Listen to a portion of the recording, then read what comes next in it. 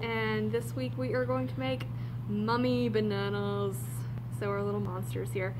What you need to make your mummy bananas are candy eyes, a little stick like this, poker, banana, and then some white icing. I went ahead and bagged it already with my little homemade maker. What I did was I put the icing into a little Ziploc bag and cut a hole in one of the corners and made a little whatever you want to call this to get it going.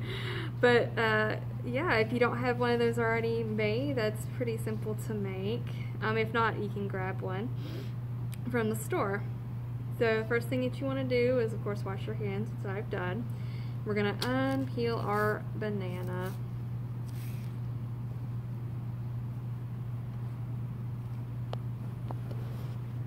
And you can cut it in half if you wanted to, but I'm gonna make him a pretty long banana. So since my stick is pretty long, I'm gonna stick it in one end.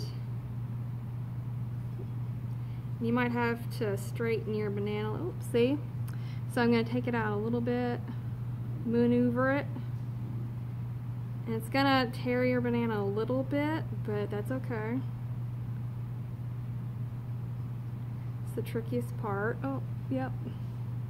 It's hard to see from both sides, so I'm going to take it all the way out. Try it from there.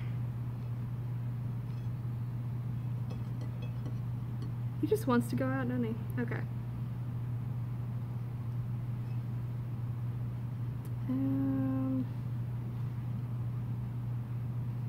There we go.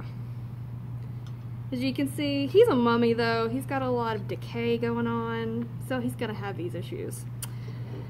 Alright, and you're gonna take your icing with your bag, my homemade bag, and you're just gonna go squeeze, you're gonna come out, back and forth, so they look like mummy wraps that they put on the bodies.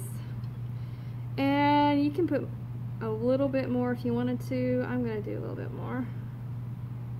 Really wrap that mummy up. Alright. And last thing we need on here are your two mummy eyes.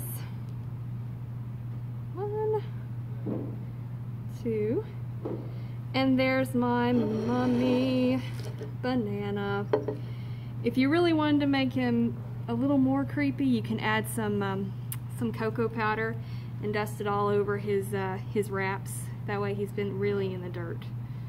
But that is how you make a mummy banana. Bye!